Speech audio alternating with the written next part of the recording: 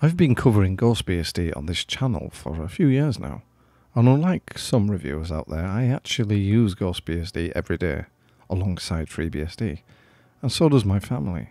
So I hope I can give this the review it deserves, without being slightly biased. It's always great to see a new build. I say a new build because GhostBSD doesn't have releases. It's a rolling release OS, and the number of the release is the date the new OS build was put onto a ISO image. We'll have a look at the live session desktop first before getting into the installation. If you have watched any of my previous videos about GhostBSD, you'll be familiar with how the desktop looks and behaves. And the live session desktop in this release is no different. The wallpaper decor is the same, and for the last year or so the icon theme is also unchanged. I quite like how it looks. It has a workstation feel about it rather than a gimmicky appearance, and for some reason, talking about icons, for some reason the install USB has been auto-mounted to the desktop, something that doesn't normally happen. So if you wondered what the DA0 CD icon was, it's just the install media. The desktop comes with 4 virtual desktops as usual, and the menu items are arranged into 3 groups: applications, places and system. In the applications menu you have accessories, graphics, internet, office, programming, sound and video, and system tools.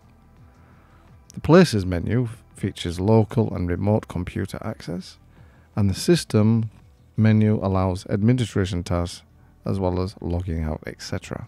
Because GhostBSD is an all-in-one OS, ready to go out the box as they say, what you get with the system is quite important for a user that, and this could be a thing, may not have internet access, so you had better make sure they have what they need from the start. There are a few good install choices, but there is one omission which I feel is dropping the ball somewhat, and that is the exclusion of an office suite such as LibreOffice, or at the very least a word processor and a spreadsheet. I understand that they excluded LibreOffice so that the live session would fit inside 4 GB of memory, but at the very least AbiWord could be included, which is a very small and lightweight word processor, and perhaps you could leave out evolution and transmission. But I'm just a reviewer, and at the end of the day the developer does know his target audience better, and Eric, the lead developer, is a great guy who puts so much love and effort into the OS as a side project to his very busy life that I can't complain.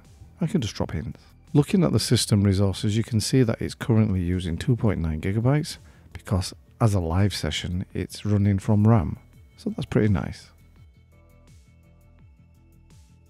You can also see that we're using Mate 1.24.1 and that the NVIDIA graphic driver is up and running automatically, which is pretty sweet. And you can also see that GhostBSD is using FreeBSD.0 stable. It's not the release version of FreeBSD, but a more up-to-date and rolling release version of FreeBSD. The different FreeBSD release names can seem confusing to newcomers, and I'll perhaps cover that in a future video. So, we'll get started with the installation. The GhostBSD install is a thing of simplicity and beauty.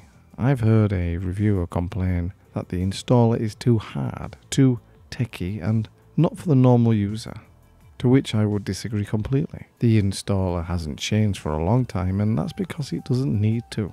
It gets to the point and it does it well. There's no fancy unneeded animations or adverts, it's just what's needed to get the job done. First you choose the language you require. Then you need to select the correct keyboard along with the time zone to go with it. After the localization options have been selected, you will have the disk install choices, beginning with disk configuration, with 2 options, one involving partitioning or full disk install. Select the disk you wish to install on, the pull type, we only have a single disk, and choose your pull name. You can leave it at default or change it, it's up to you, and the rest of the options can be left as they are on default. Then it's boot option, and in this case, because GhostBSD is the only OS on the disk, it will be the first. It will just be the FreeBSD BIOS loader, which is fine. Next, choose a password for the root or super user account. Then we need to input the user details such as name, password, etc., as well as the shell you prefer. You do get a good choice, but I'm going to go with SH as the shell. So now we install, and I'll fast forward to the end.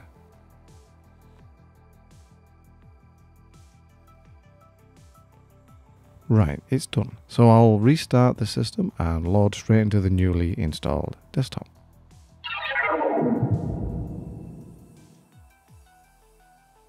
I've already looked at the menu options, and these haven't changed apart from one or two new additions which I've installed so I can get the review done. But one thing I really do want to do is test the peripheral support. Now, I am limited mainly due to lack of peripherals, as I've got no printer at the moment, but I can see if the webcam and USB sticks are recognized and mounted out of the box. So I've plugged in the webcam, a Logi C270 HD webcam, and I'll test it with OBS Studio. So we'll just select OBS. You have to configure it first, so I'll quickly go through it. Not streaming, I'm going to go for recording and run the quick test. There we go. We'll just apply that. Right. So I'm just going to add a webcam. That's what I'm just going to call it, webcam. Okay, and there it is. I can tell it's working straight away, which is pretty sweet. The webcam at the moment is perched unceremoniously in the chair, so just readjusted it, and who is that handsome chap? Hello! There he is. Well, there's enough of that, and we'll exit that. Okay. Next, I want to test a scanner, which is a normal flatbed scanner with a A4 sheet in it. We'll see if... yep, it's picked it up, which is pretty good. Now, whether or not it scans is a different thing, because I do sometimes have problems with FreeBSD and scanners. And we'll see if it does it. No, invalid argument. That's an error I sometimes get. Sometimes I just need to restart or replug the scanner in and it works, but that's fine. It detected the scanner, which is good. What we'll do next is put in a USB stick. Now this is it's probably the one I used to install actually, but it's mounted it automatically. Just double click, and yes, it's fine. I don't have any Windows formatted ones, but I know it will actually work with that. So next I want to go and show you how to install some software. If you go to the main menu, and no, it's not across there, is it? I forgot where I was in. Printer I can't test, unfortunately, but we'll go to the software station, and this lets you install or deinstall software packages. So it's a bit like Synaptic for Linux, really.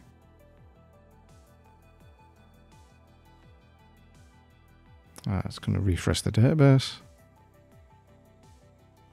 And there we go. So I'm just going to install KDE Connect. It's a very useful piece of software that lets you transfer, and a lot of other stuff which I haven't used, but I know it can. It lets you transfer, for me, what I use, pictures from my Android phone straight to the desktop without having to connect a fiddly little cable, so it's really useful. Uses your own network rather than Bluetooth, so it's quite fast. Well, let's see if I can find it.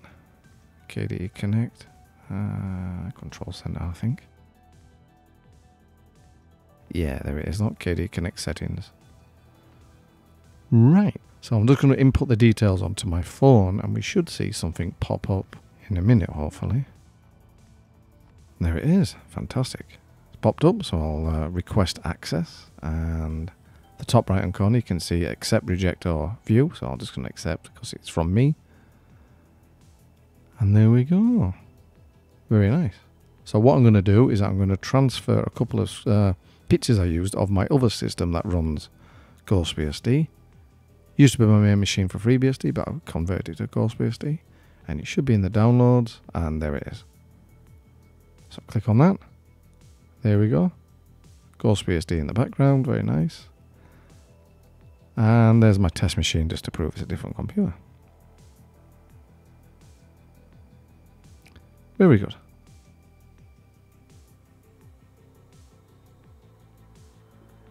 Right, and the update station at the bottom is if there's any updates to your main system or any packages that you've installed, and there really shouldn't be.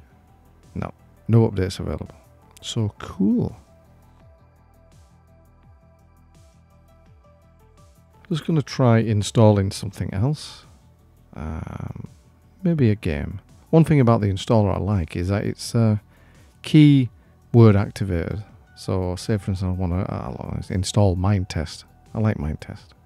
Because I've installed recently a FreeBSD Mindtest or multi-game server on the Raspberry Pi 3, I think it only makes sense I use that here, I think.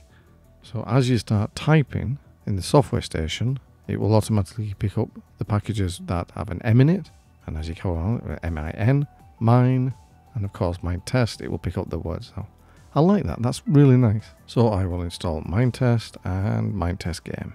Also Mindtest Mapper, which I've not tried before, I'll try that later. We'll fire up the game and connect to the server that we created last time. Join game. Going to connect to the 192.168.1.215 server that I created. Right, we're into the game. It's a fully working TARDIS within the game as well. I mean, obviously don't go through time, but you can travel up and down the map anywhere you want to go, which is pretty cool, and it's actually bigger on the inside. So it runs quite smoothly. Actually, I think it runs more smooth on this GhostBSD installation than it does on my FreeBSD one, which has always experienced some lag. And this one is quite smooth. So we'll show you inside the TARDIS. There you go, look at that. It's bigger on the inside. It's fantastic. It's a great mod for the game. So I'll just go outside again. If there's any monsters, I'll hit them with the thing. So yes, very nice indeed. Now for those who are interested in backgrounds and wallpapers, etc., the range is not fantastic. They're very arty and very nicely done, but not a great choice. It would have been good to see some more specific GhostBSD related ones. And the themes, well, they've got the same themes as always. It's functional, and that's about all you can say. I'm just going to adjust the fonts. You do get a good range of fonts, although one of the fonts missing is Roboto, which I can always install later, I suppose, but it would be nice to see it. Yeah, it's not there. But that's no big deal. So I'm just going to adjust the sizes because I can hardly read it on this screen.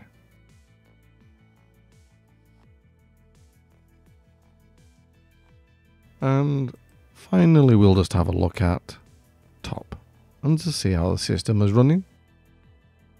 Not too bad. It's not bad at all. And of course it uses ZFS by default, so there's a little bit of overhead there, but it's not too bad. So what do I think? Well, you know, I'm going to be slightly biased here that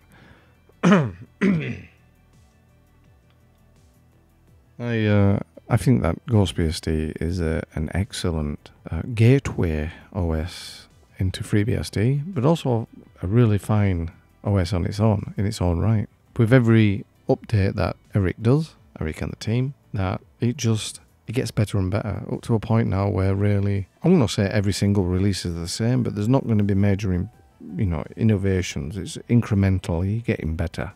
And that's a good thing, because there are far too many, let's say, Linux distributions which decide to bring in major technological changes which breaks the system or breaks the user experience, and of course then it almost feels like a different OS. So this is good. It's on a solid base and getting better all the time. It's smooth, it's fast, it's very responsive, works well with the peripherals I tried.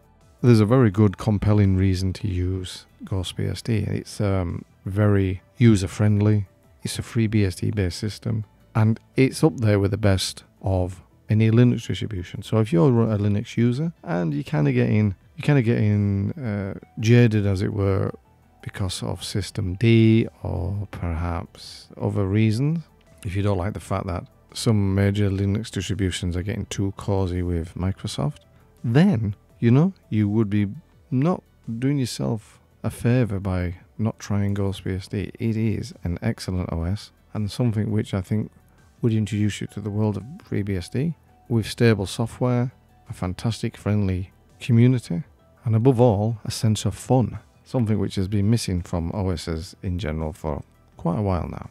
Brilliant. Anyway, at the end of the video, I'm going to leave some of the release notes to see what's changed. But thanks for watching, and I'll catch you next time.